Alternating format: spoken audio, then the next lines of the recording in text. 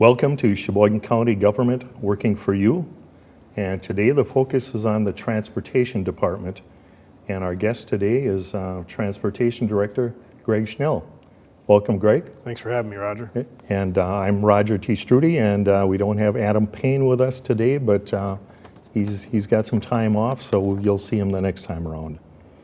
And this time of the year, again, we start to think about driving the roads as they become a real adventure when we come into winter. We've been real good so far, but that can change in an instant. So why don't you talk about some of the roles and responsibilities of your department, and maybe start with that, and then we'll ask you a couple of questions. Sure. Well, thanks again for having me today, Roger. It's great to explain our situation and what we have to deal with, whether it's summer or winter. We have, those are the two seasons that we deal with. It's either we're working on construction and doing roads, or we're working in the winter. Like you said, fortunately this year, we haven't had much to deal with as far as snow, but we've had a little different change this year with some more frost, and we're anticipating some more of that as we get into the weekend when the temperatures are going to start to warm up again. So we're out doing a little anti-icing and trying to protect and give ourselves a little bit more time right now.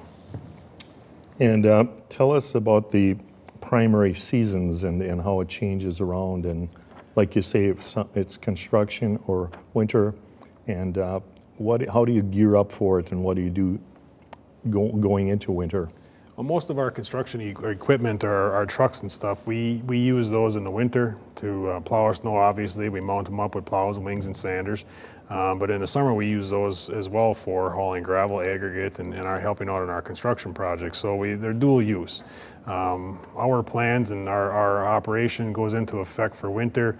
Usually around July, we have to have our salt orders in, sometimes even earlier than that, so that we can figure out what we're going to have and what we need for the year coming up. And sometimes we have to have a crystal ball in order to know what we're going to need. So that kind of starts our winter progress in July, and we kind of forget about it for a while, and all of a sudden it gets to about September, October, and we start to think, well, at any given time, conditions can change. So we have to start taking some of those pieces of equipment, the trucks, and get them ready for the winter months, and that's putting on the plows, wings, and sanders and converting them back into that type of operation. And you have a variety of trucks, so why don't you explain some of the costs on some of these larger trucks? It's kind of staggering when you get the numbers on those. We have, like you said, we do have three different sizes that are utilized more often. There's a single axle truck, which ranges about $200,000 and $225,000. Then we go to a quad axle truck, which is probably about $275,000, and then that's a tri-axle, and then go to a quad axle, we're about $300,000. And when I say $300,000, that's completely mounted up with the computerized sanders, wings, plows, underbody, and then the salter in the back as well. So when you see one of those trucks coming down the road with the operator, you're looking at well over $100 an hour on regular time when that truck is fully mounted and plowing snow. And we often see the snow plows. We're glad to see them, but some people really aren't aware of the issues with safety and everything. How can they be safer drivers and help everybody be safer when they do see a plow? Always give them their space. If you can't see the operator in his mirror, he can't see you. So when you're at an intersection and you come up behind a plow truck, keep your distance back. If you can see just out of the side of your windshield and you can look up at his mirror on the side of the truck and see the operator, that means that he'll be able to see you. But if you're up too close behind him, that's going to make it a little bit more difficult for him, because at any given intersection, there's opportunity for them to be backing up and trying to clean up that intersection. If they can't see you, there's a good chance that there's going to be a little bit of an issue.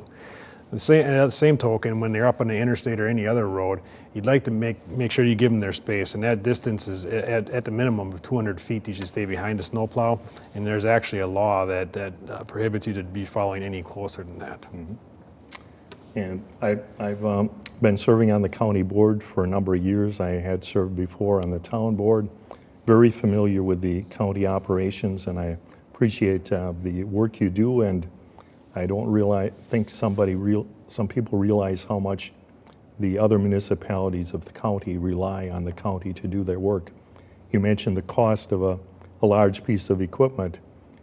Some of these townships and villages if they don't have to buy that large equipment to plow the snow, the sharing of the expense of that large piece of equipment is very helpful to them. It is. You know, the state of Wisconsin is unique compared to any other state in the United States. We have a contract with the state of Wisconsin to plow and maintain their roads summer and winter.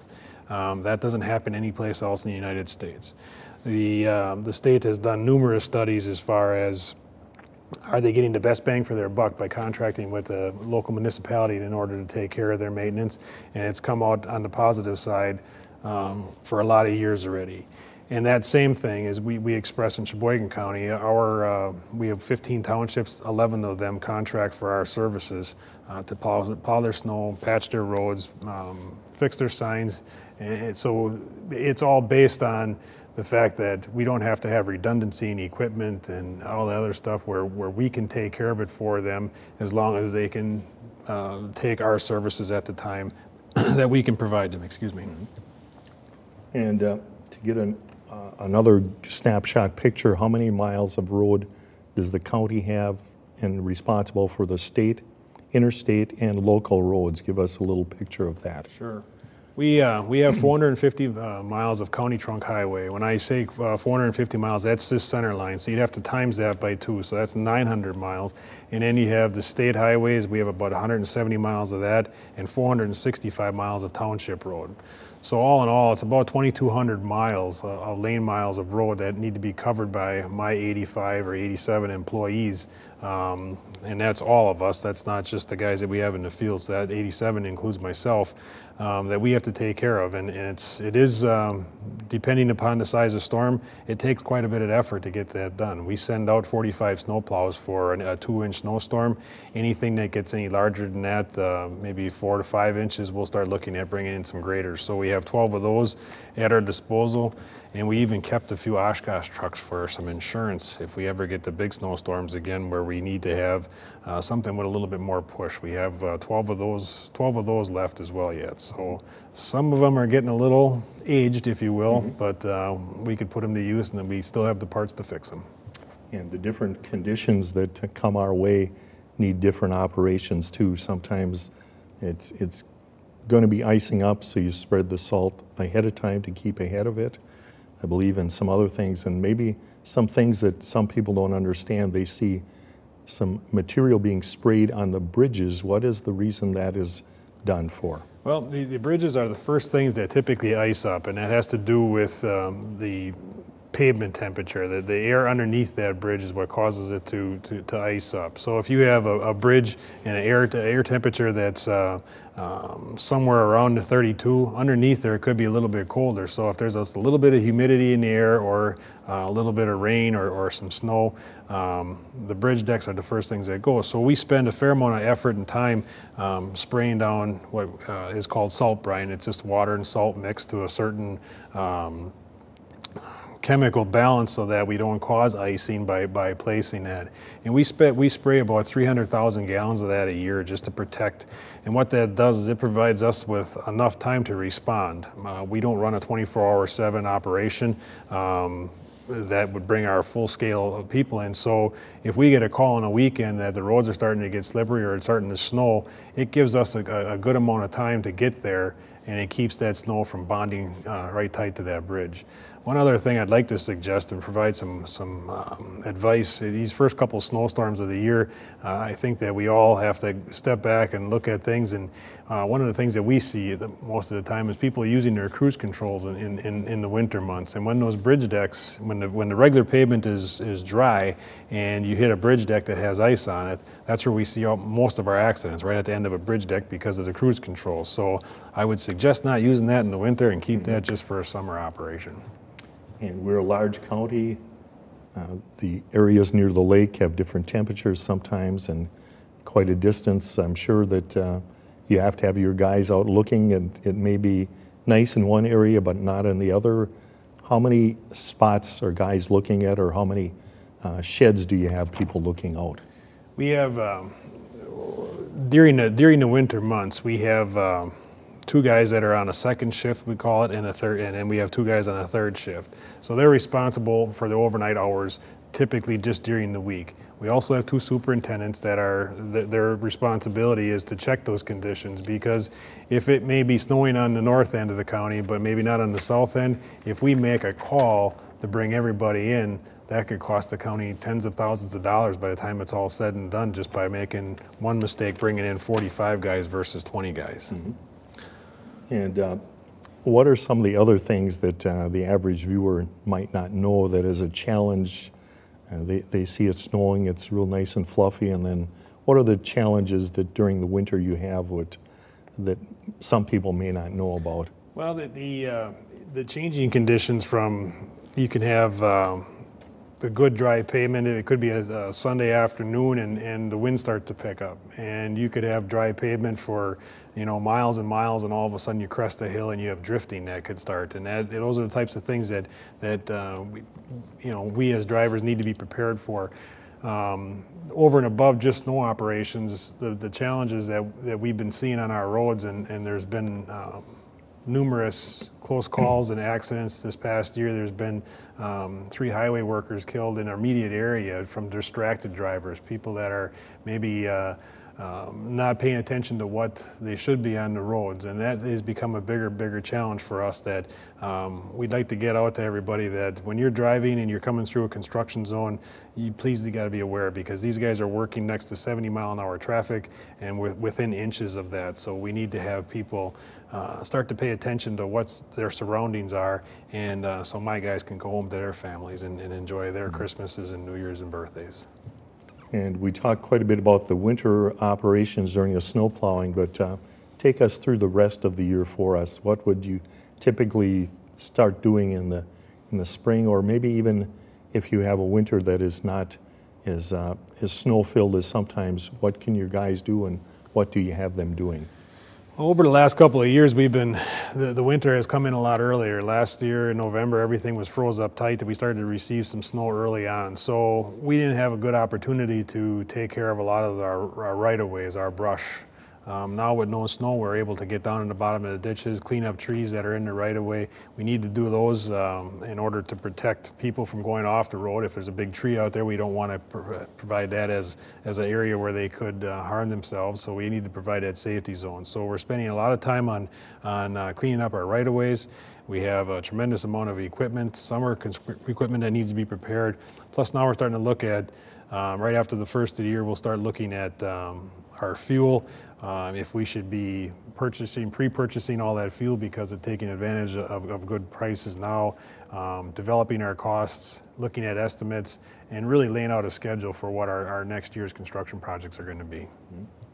What are some of the projects that you finished up in 15, and what do you have planned for going forward into 2016? Okay, we built a roundabout down at County Trunk A and EE, which was a safety enhancement program that was partly funded by the federal government.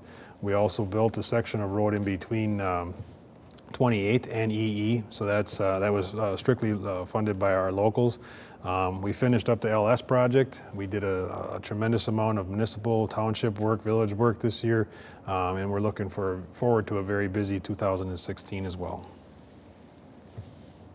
And would you explain something about the airport operation? We think of mostly highway as transportation, but we also, part of your role is the airport out at Memorial Airport off of 23. You want to explain a little bit of that and what goes on there and how much it means to our county? Sure. Our airport investment is tremendous. I think I've heard numbers that it has about, I think it's like $27 million of impact of what goes in and out of our airport with fuel sales and everything else that it generates by bringing people in and out of our community. We have a beautiful airport. We'd like to see it grow and expand. The state and the FAA share that. They've been very gracious with helping us sponsor and pay for some of our projects. We're looking next year at expanding Taxiway B. That'll be our construction project for next year. In 2017, we're getting some additional funding to help do some rehabilitation on our concrete runway that we put in a few years back. just a lot of things happening there too. Is it's a lot of concrete that has to be cleaned up and taken care of, plowed around all the hangars. We only have 3 full-time guys out there to take care of that, so it's a lot of work inside the fence. Plus, we have a ton of acreage on the outside of the fence that needs to be maintained as well. I remember talking to your former airport manager, Chuck Meyer, and he explained to me, well, it's quite a lot of snow we have to plow. Just imagine a parking lot over a mile long. Yep. So you've got to clear it wide, just not a little path. You have to have it clear for if the plane doesn't land right in the center or the wings tip down, you can't have a snowbank catching them. So that's quite an operation, and I'm sure you have to de-ice that and all things like that that we're not thinking about. So. Yep, we spend a fair amount of money on chemicals for the de-icing agent. We can't use abrasives out there because that's very difficult on the jet engines. But yeah, when you look at a runway, it's 100 feet wide, you know, and that's a lot of passes to keep pushing that to the outside. And we all know as you're taking that to the side, that snow gets heavier and heavier and bigger and bigger. And then once we get it to the outside, there's lighting out there that the pilots rely on to make those safe landings. So then we got to clean around every one of the lights and make sure that that's visible by those pilots. So it's a lot of work to keep that cleaned up. And also there's a fence around the entire perimeter because animals, especially deer, is really quite a jolt through a car, but a plane, it'll spin it around too. How has that been working? Is there still a few that sneak in, or? Every once in a while, our fence, usually they come around in the ditch areas or creek lines if all of a sudden the fence gets pushed up with some frost to the poles, and then the deer, they don't need much of a space to crawl through in order to get in. They feel pretty safe inside there. It's funny how they get to recognize that, but we have to work with the DNR in order to eradicate that, and then we take care of business because we do not want that to be a collision on one of our runways. Mm-hmm. And are there any future projects going on? We had some talk about a terminal. How is that going, or what do we have going forward along those lines? The terminal is still something it's being considered. We're going through like a feasibility study to make sure that we're doing the right thing and making the right investment for the county. There's a lot of things that come along with the terminal. We have a lot of exports and imports, different people coming from different countries, so we need to be looking at a customs potentially in the future, and a place to bring the transients in, you know. So we're those are all things that are being looked at, but it is something that's on our radar screen for the future.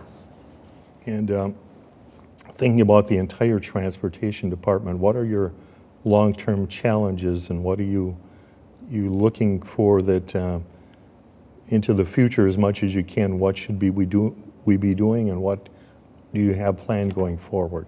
Well, statistics say that we should be, with the amount of miles that we have on our county trunk system, we should be paving about 30 miles a year.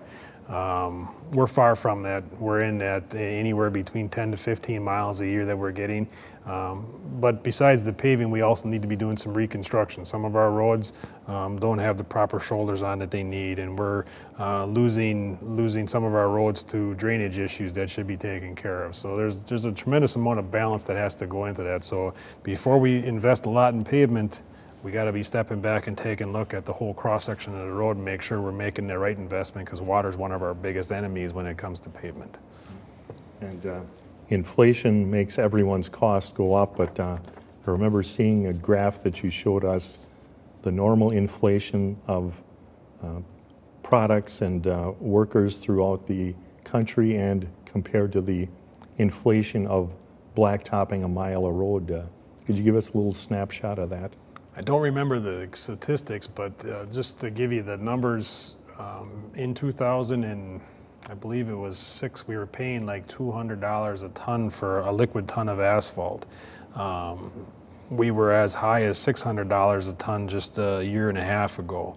The price is starting to come down a little bit, but those are things that are out of our control, which is very difficult for us then to keep up with that 30 miles of pavement. Mm-hmm. And no different than the county, the townships, and the state as well. I mean, that everybody suffers from those high costs that is done on a global market versus what we can do locally.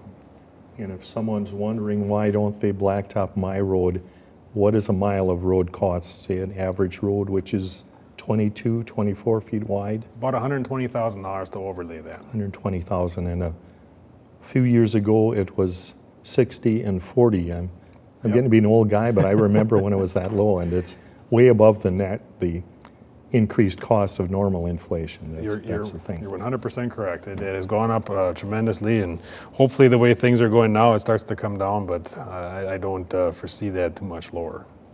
And we recently bought some land in the town of Plymouth. Going forward with the buildings and such, would you explain the long-range plan on the building and how we could better serve the county? Sure. We had bought 37 acres on the intersection of 67 and County Trunk J. That site will be utilized for the first phase of our project will be combining the Elkhart Lake and Plymouth facility. Our Elkhart Lake shed is one of our 5 outlying sheds. That was built in 1947. The Plymouth shed is about 32 years old, so we thought if we found a common ground in between there where we don't lose any of our serviceability to the areas we take care of, we would bring those 2 sheds together at that location.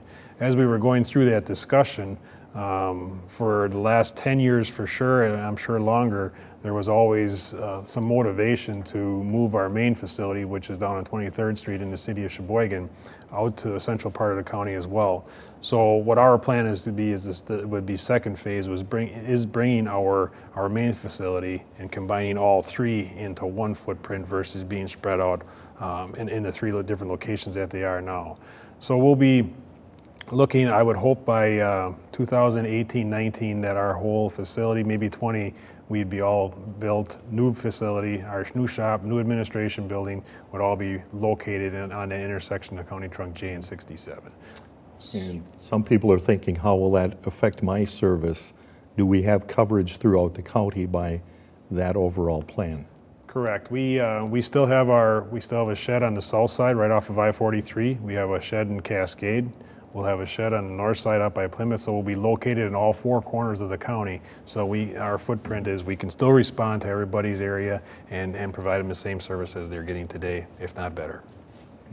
And one of the added benefits would be that service area that you have in Sheboygan would be more centrally located to bring the equipment in and get repaired. And I believe you said the blacktopping and gravel operations is relatively close to that plant also. We do have a pit that's located right behind Road America, the racetrack, that we haul a tremendous amount of gravel out of. Our asphalt plant is located in Greenbush, which isn't far away from there. So yes, we're going to gain some benefits like that.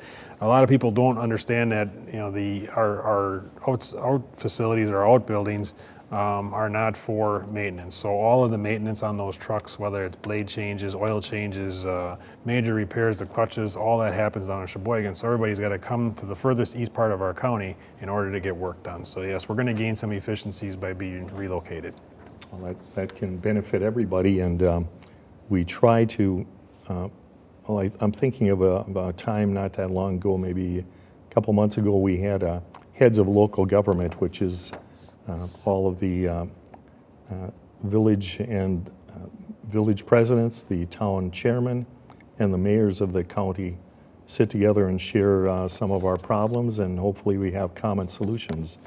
You were there and you heard them explain that one of their biggest issues that they all had was a few of them had to buy a couple new fire trucks, but other than that, keeping up with the blacktopping and the improvement of their roads. So that's a common problem we all have.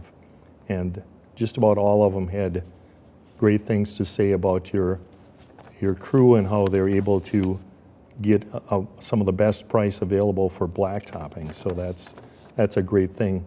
We have about 5 minutes left. Do you want to explain some of the things that you can do and have done with the blacktopping plant to make it run as cheaply and keep the product cost down as much as we can? I'd love to. We, Sheboygan County had an interest in keeping that asphalt plant going for several years, and that is a benefit to all of us as taxpayers, whether you live in the town of Sherman, town of Holland, wherever it is. Having that asphalt plant here helps control the cost of buying that product outside. But we've added a bag house, which helps us meet our emissions. That sucks the dust out of some of the gravel or the aggregates that go into the asphalt.